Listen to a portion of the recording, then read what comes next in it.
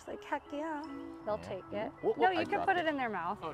Here. Oh, you got poop. You know what we do when this happens? So this is Elvira, and Elvira is a rhino iguana. So today we're doing things a little bit different on CEO Fishing. It's Animal Day.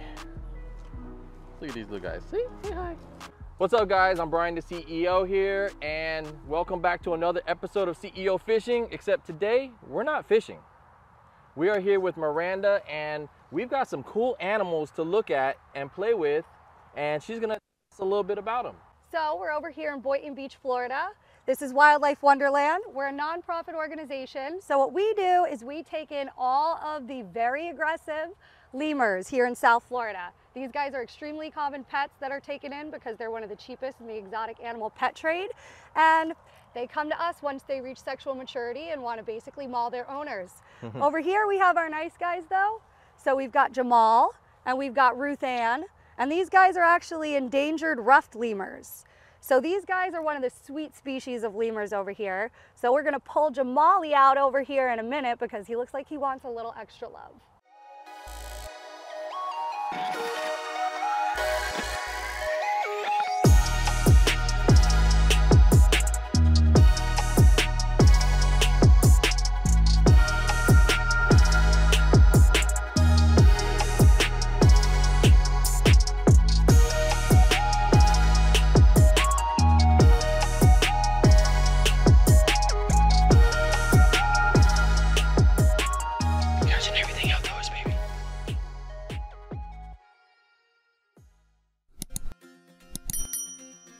Somebody's coming out to play.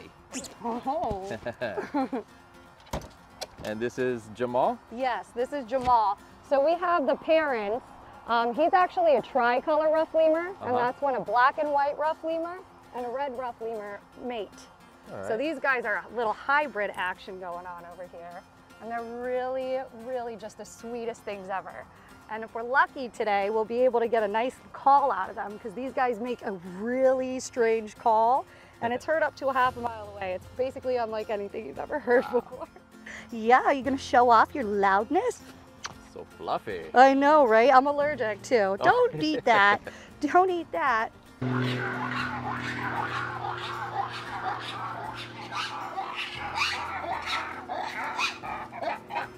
Oh, that's the call. There it is. So I'm guessing they like bananas? They love bananas, it is true. Here. Oh, that was immediate. Yeah, there you go. So we're holding him on the base of his tail over here, and that doesn't hurt him at all. They have extremely strong tails. They don't use them for anything other than balance, though. All right, so they're not, what, prehensile tails? No, yeah, okay. they're not. The kinkajous have those prehensile tails, though, which we'll see those little crazy guys in a bit. He's like, I don't want the banana, I just like you. Little sweet boy. So they can actually have the sugar and candy? Yeah, so these guys are frugivores, so they're like extremely used to having sweets. We do it only though once in a blue moon. Okay. Otherwise they can get like not high blood pressure, diabetes. Oh, diabetes. Yeah, so we don't want to risk that. No. We don't. You want to be the one that when he's done with that diabetes. And where are they typically from? So these guys are indigenous to Madagascar. And the cartoon. Yeah. Yeah, that's where all the lemur species are from. Okay. So these guys' issues with their numbers is the females will refuse to breed when breeding season comes if there's a food scarcity. So they're having food scarcities over there because of mining, and they're taking over their one and only land for farmland. So these guys are having some difficulties. That's why it's beautiful to be able to contribute to the conservation here in captivity. So that's why we let our little babies breed, because someday I feel these guys are only going to have a chance if they have a good amount of numbers here in captivity, right? At facilities like ours. So every year when our mommy has babies, we have a bunch of facilities reach out, and then they go on a list, and then our little babies go over there to be companions to other lemurs and things like that. So it's a beautiful little cycle we got going on. You like that, huh? Who wouldn't? So, and these guys are really cool because they're equipped with 6 nipples. So these are one of the only primates that can have up to 6 babies at once. So and meet the Fockers moment. Yeah. Can you milk it? You can. They have an extremely fast metabolism, and they'll poop out basically seeds, and they can swallow seeds up to the size of a quarter. So every poop, they literally reproduce stuff. So when I see little like sprouts in their poop, I literally take them home. We have like a couple papaya trees from them. All right. So, yeah. Well, the kinkajous made the papaya tree. But they're not crappy papayas. They haven't produced yet, but we'll see. If they are crappy, it's still good enough for us, right? That's right. And what's his name? So this is actually, we did a name raffle, and everybody got to enter their names. And the winner put in Antonio Banderas. So that's his name. Antonio. Yeah, right? That's how you gotta say it, or else it's not even. Yeah, it doesn't work. Not right. So this little guy, one of my friends, he had like a bunch of baby foxes on accident. He's like, I don't know what to do. He's like, please take one. I'm like, all right, just pick out the craziest one. So that he did. Here, do you want to walk him? While I prepare his little meats. All right, so what are we feeding him? So these are some delicious gizzards. All right. Okay, we actually eat these too, but we cook ours. Yeah. Here, ready? Just hold that out to him, and then you'll see him change like day and night. Antonio. You silly boy, look. Yep, just put it closer. Look, and then he gets all mean. Look, he's right. You can't run away with it.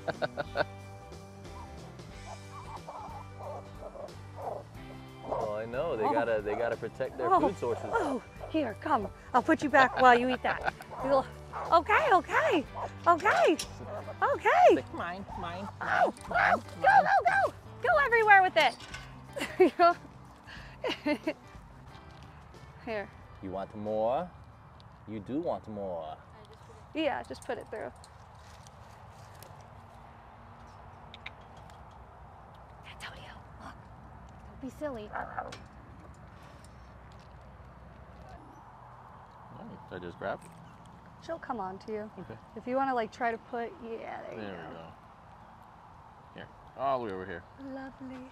There we go. All right, gorgeous. Hey. So this is Walda, and Walda, Walda over here is an owl monkey. These guys are the only New World nocturnal monkeys.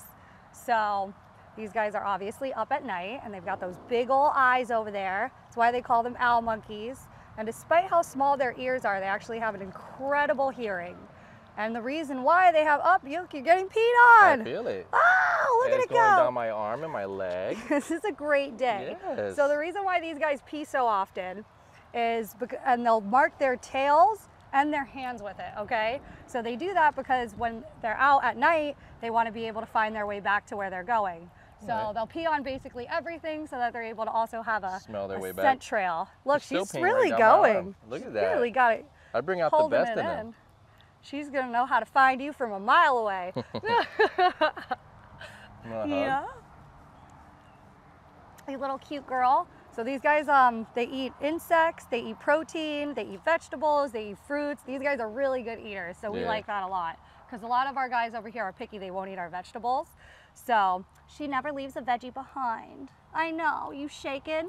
Yeah. So you'll see with a lot of our nocturnal animals is they'll shake, and that's because when they're out during the day, they're just kind of a little skeptical, and that's normal. Feel exposed. Yeah, they're like, we're not used to this, but we do it because there's food involved. That was going to be my next question. I'm like, she's Yeah, the kinkajous will do that. Yeah. So a lot of the times when we have volunteers, they're like, this one's shaking. I'm like, it's fine. It's because they're out during the day.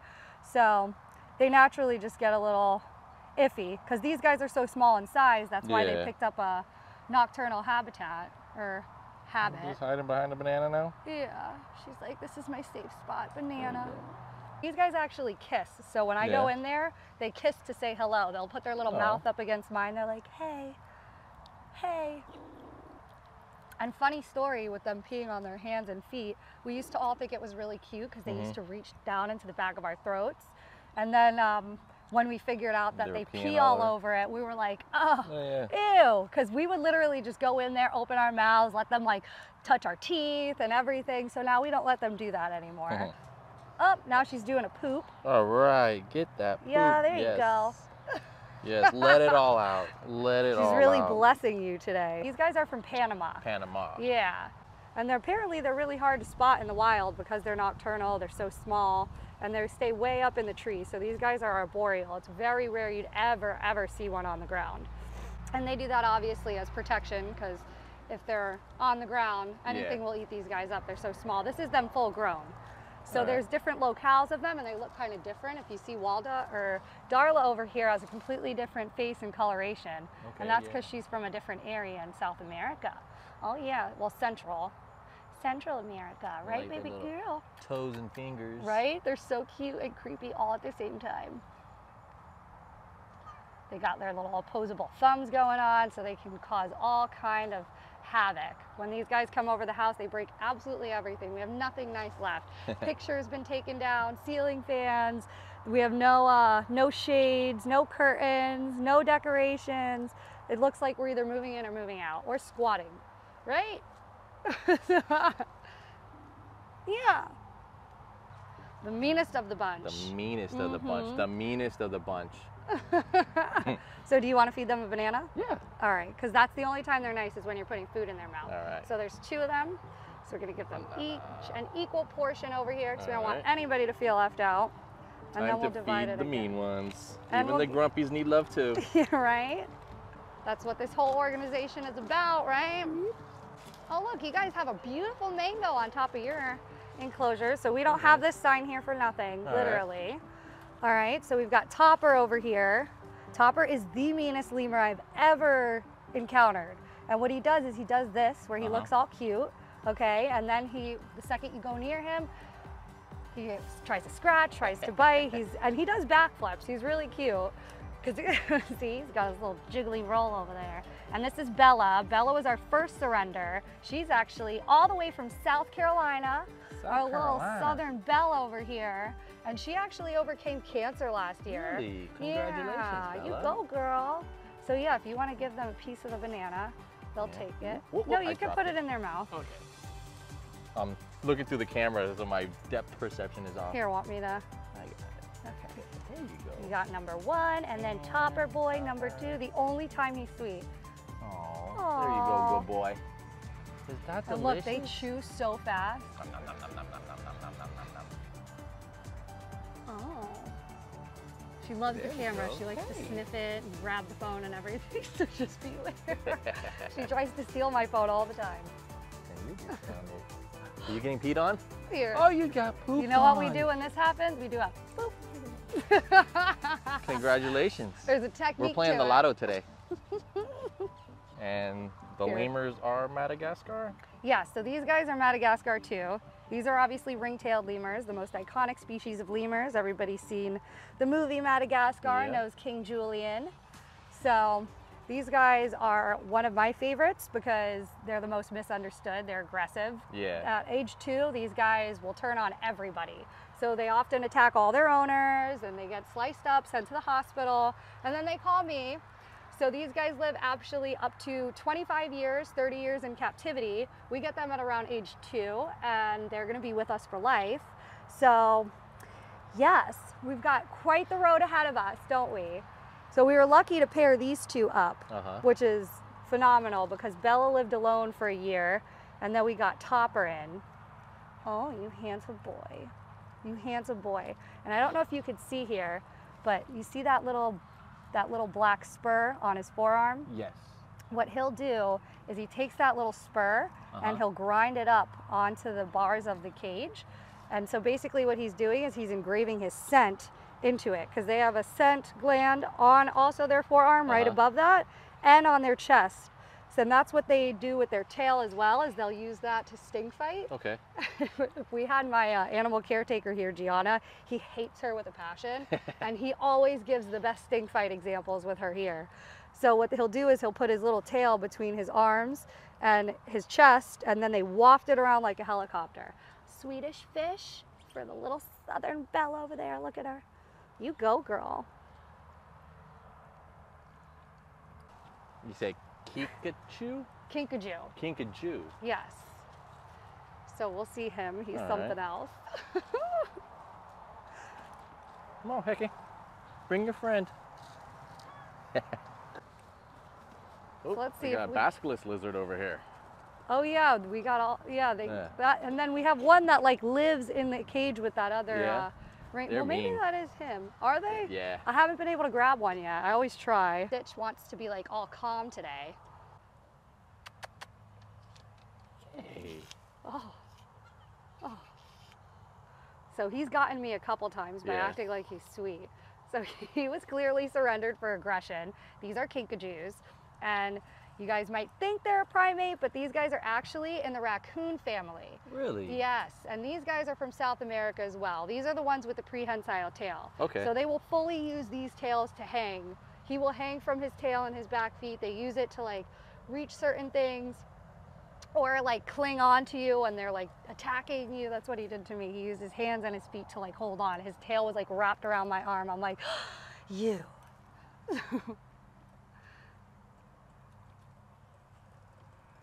So these guys are nocturnal too, and they're also called the honey bear. And the reason why they call them that is obviously because they look like a bear, and then because they're notorious for raiding beehives. So these guys are savage, because I don't know anybody that willingly just goes up into a beehive. Look at those claws. All the better to scratch you with. Oh, there he is. There's the meanest boy. These guys are actually equipped with an incredible 5-inch long tongue.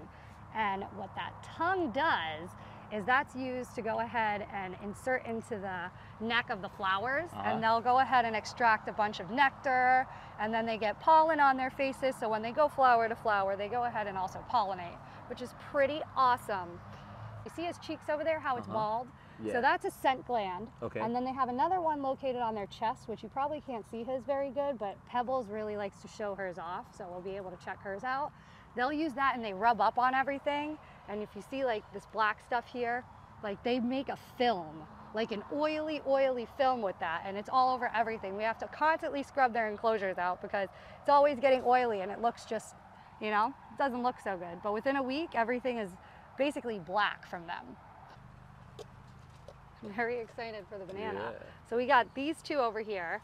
We got this one over here is Gus. Gus I actually hand raised. And then we have little Aubrey over here. And Aubrey came to us at the beginning of COVID. The owner that she had like got kicked out of his place, obviously, because all the rent skyrocketed and everything like that. And then he was unable to take her, so he was literally like surfing friends' couches and had her in like basically like a lockout situation over there, that little cage we have at the end. And that's what she was living in. So he was like, I don't know what to do. He loved her to pieces, but he felt bad, so he did the right thing. So I respect that a lot. A lot of the people that we have had surrender, none of the animals were like neglected or anything like that, just the people couldn't handle it. Yeah. And then Gus over here turned on me last year. Gus, come on, man. Use your hands. Is the same thing with these guys as after about the 2-year mark? 2 year. Well, he was nice until about the 5-year mark. Okay. And then he started turning, so he wouldn't let me in the lemur room at the house or anything. And then I had to like really strategically get him out one day because he really wanted to taste my blood, this guy over here. Now he's chilled out because we've got his girl to keep him in check. Gotcha. So the lemurs, the ringtails, they're dominated by a female matriarch. So that's when the woman controls all the men. She controls the whole entire troop. And yeah, so she put him in check and we like that. Yep, as all the great ladies should, right, mean little baby? She was actually really nice when we got her. Yeah. And then one of the volunteers had a bad experience with her, and then she didn't like any of us after that. So that's how quick it is for them to change their minds. When they get to that age, why is it that they do start to become more aggressive? So these guys they're one of the smaller species of lemurs.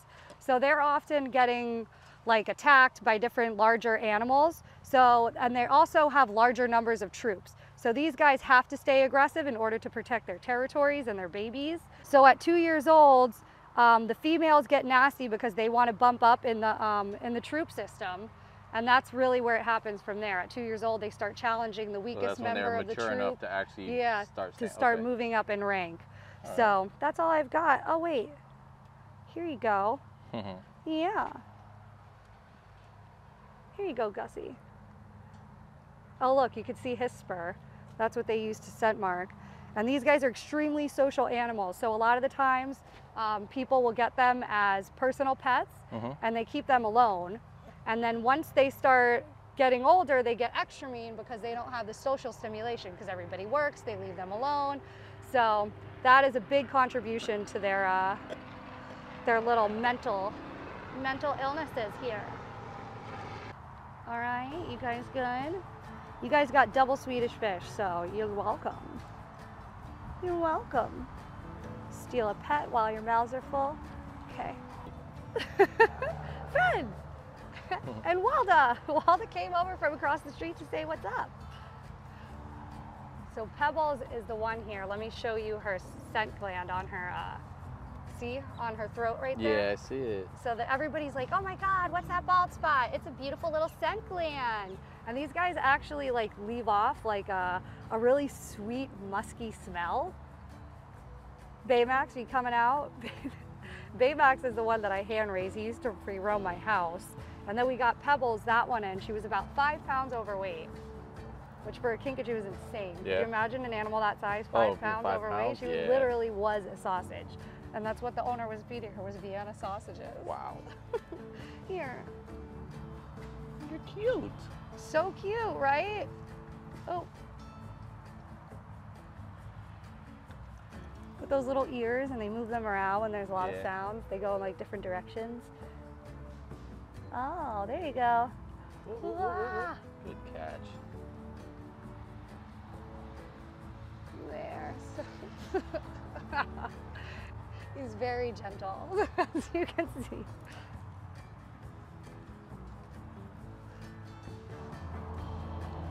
I know, are you happy?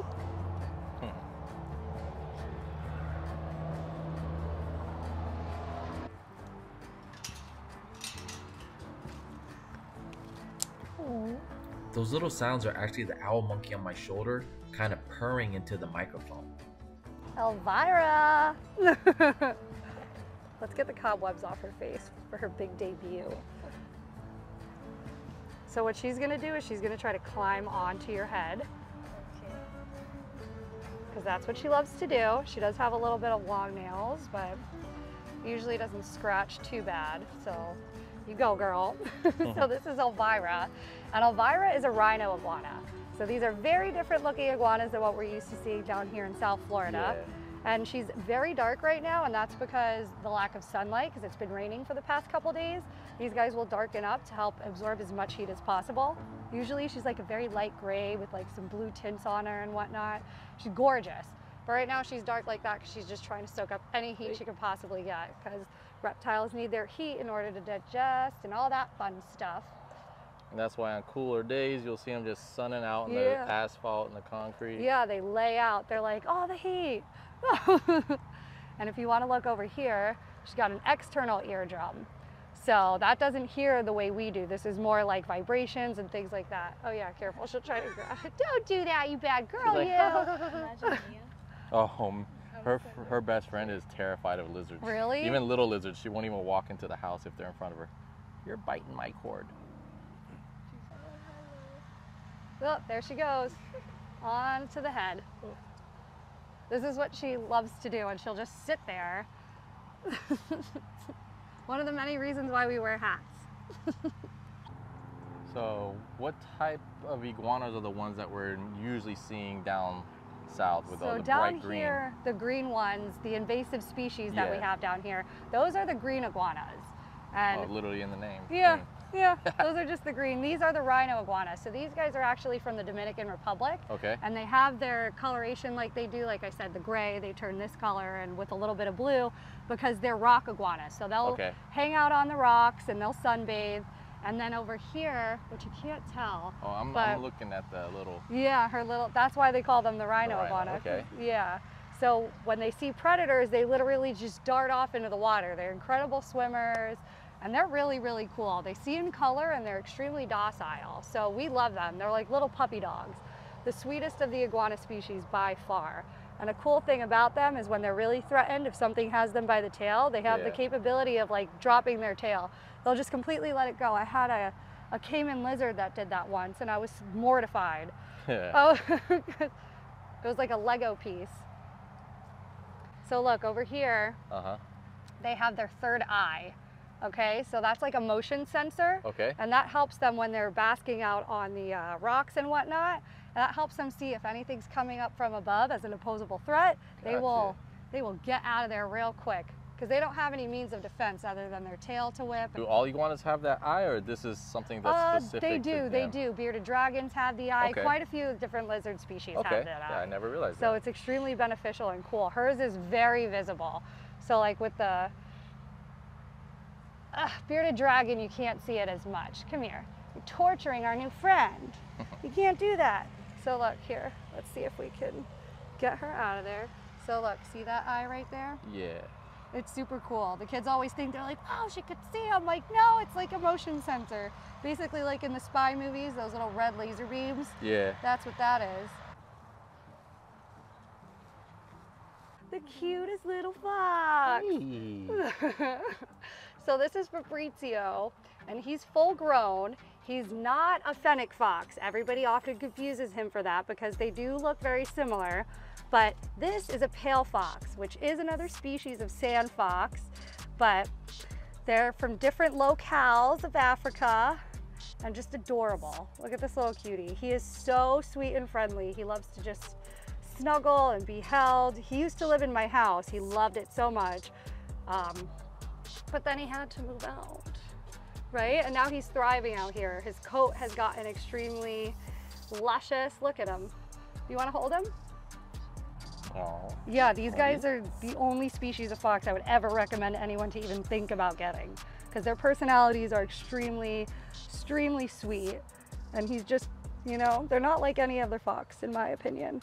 And they smell just a little less than the reds. Oh. You go, buddy. Yeah. He's being shy right now. Oh, yes. Oh, yeah. Oh. He wants his food. You want your gizzards? Yeah. Let me just get your With ears. his little dirty ears. I need to clean those bad boys. I don't know what he does in here to get them so dirty. Who knows? Hey, buddy. How's he smelling? I can't smell. You can't? Oh. I lost my sense of smell long ago too, so I can't.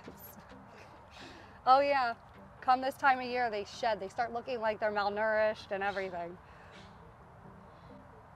Yeah, I got sick before COVID and I had fever for 7 days straight. Really? And I lost my sense of smell. So I get some sense that I can smell again now, but it's not the same. Nothing smells the same.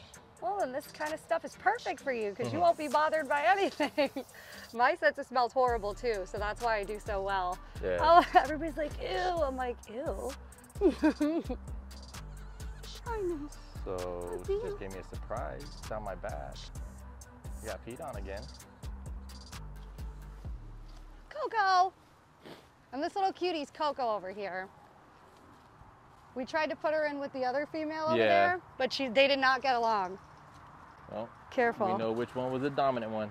She got her butt kicked. And with the females, when you put them together, integrate any lemurs together, they have a little fight.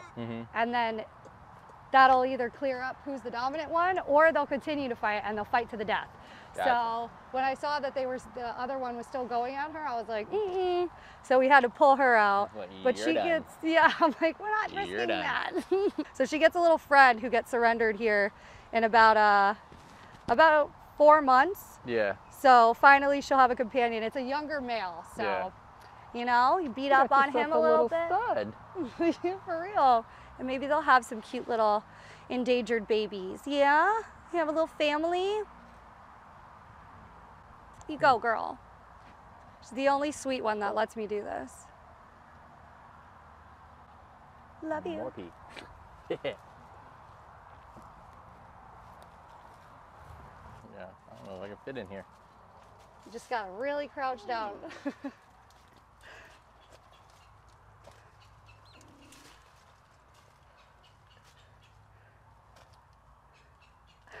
Let me go get some of the meat, because not everybody knows that these guys like to eat meat. I did not.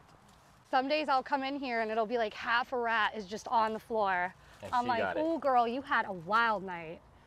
Pedra. So these guys don't really have a good, good sight, so they rely a lot on their smell.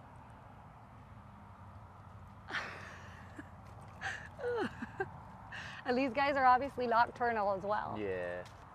And a cool thing about these guys that not everybody knows is how incredibly amazing these guys are for the environment. So they eat like thousands of ticks a year. Yeah. And so they're helping us prevent Lyme disease over here. With their cute little ears. I think they're adorable. Yeah.